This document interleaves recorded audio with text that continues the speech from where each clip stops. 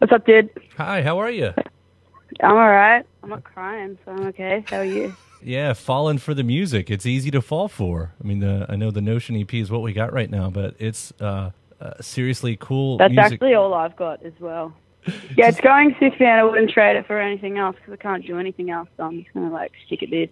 How's the whole thing felt right now? Because from the outside, it certainly feels like this all started in earnest like a year ago, and it's been a complete roller coaster. At least that's what it looks like.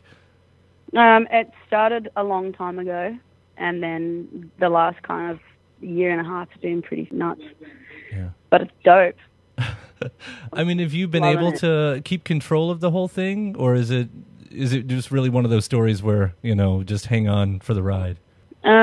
This is all I've wanted to do, and this is all I know how to do, so, I'm just ready for the whole thing. Yeah.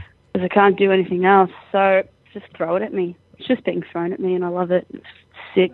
Get to go play all across the world. Why? I can't complain. Got a few early starts, a few late nights, but I'm not working in an office, so I'm pretty sweet. Well, as we're all getting to know you, you do have a really cool backstory, and from what I gather, it starts at 3 years old. Is that true? Did you learn guitar, or was that just you picking up a guitar and fiddling around with I learned it straight away. I got given it, and I never put it down. Yeah. My grandfather gave me that guitar. He died not long ago, but kind of started from there. How quick did you write your first song? I don't know. They sound like shit when you're 4. Now they sound kind of good, and it took me majority of my life to get them there. But it's sick, man. I get to travel the world and play in front of people that I've never met before for the first time. Music connecting is what that is. Yeah. Well, it's just a whole bunch of connectedness. It just connects people across the world into one tiny room where people don't use their phones and they're completely present for an hour and a half, and that's great because you don't get that anymore. I know a lot of artists who kind of, or not a lot of them, but there are some artists. Condemn the phone Yeah, thing? they condemn the phones. They say, "Come on," and I sort of respect it. Actually, it's I don't have to worry about going for it because it is an addiction. It is. I think human nature is addiction. We just always consistently find things to fiddle with or things to do instead of actually just being. People just replace addiction with another addiction. Yeah. They need to be entertained to be weaned off the addiction. Whatever it is, phone, ciggies, alcohol, drugs. People move from drugs to alcohol or vice versa. I like being that musical part of things where people put their phone down and watch me instead. Well, I mean, that entertainment. With your backstory of busking and everything, there's got to be some talent that comes from having to be thrown out on the street and just having to get in people's face, I guess. Or I don't know. I mean, was that how it was for you?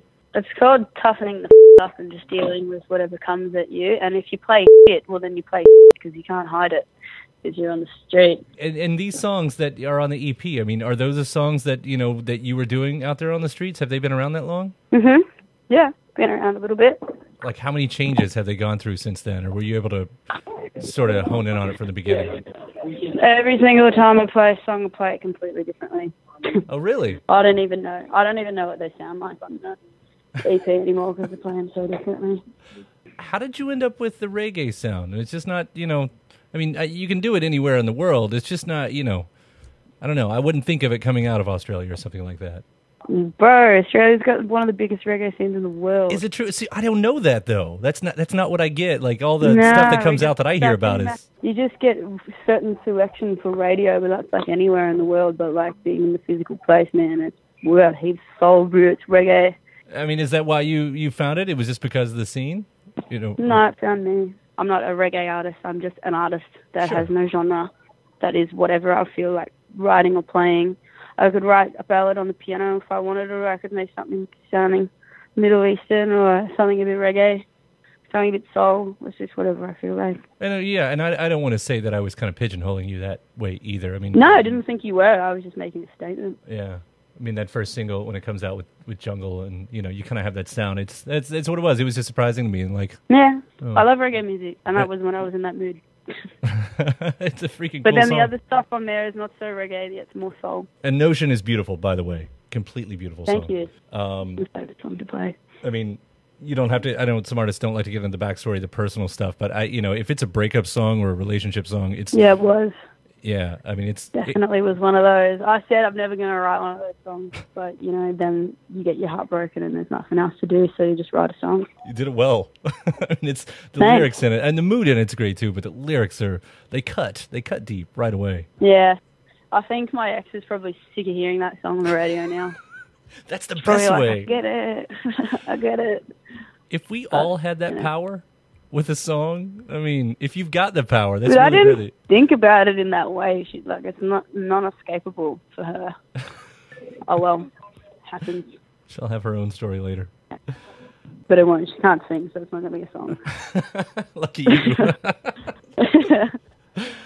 What happens next for you, though? Because it is the EP right now. Is there an LP on the way? Because Got one coming out next year. I'll have a full-length album. Actually, the EP is a full-length album, but it's actually 6 songs. I just do, you know, I saw Kanye West just make his songs as long as he wanted, and I thought, you know what, I'm doing that too. I mean, you can put out however many songs you want. It's just once you become a fan, I want more. That's really the only reason I'm asking. I just want more. But I think it's kind of good doing minimal, because then you only have minimal and you really want the more, instead of you putting out the maximum and then you like kind of dry, creatively dry in your next direction. I think drip feeding is a better way to do it. It works better for me that way. Well, I'm baited anyway, so it must be working. So good job there. Yeah. Well, cool. Well, it's been a pleasure talking to you, but I do appreciate it, and I do love the music, so I can't wait to hear more whenever it comes, but I'll enjoy this one while I got it. Nice to meet you. You too. Bye. Bye.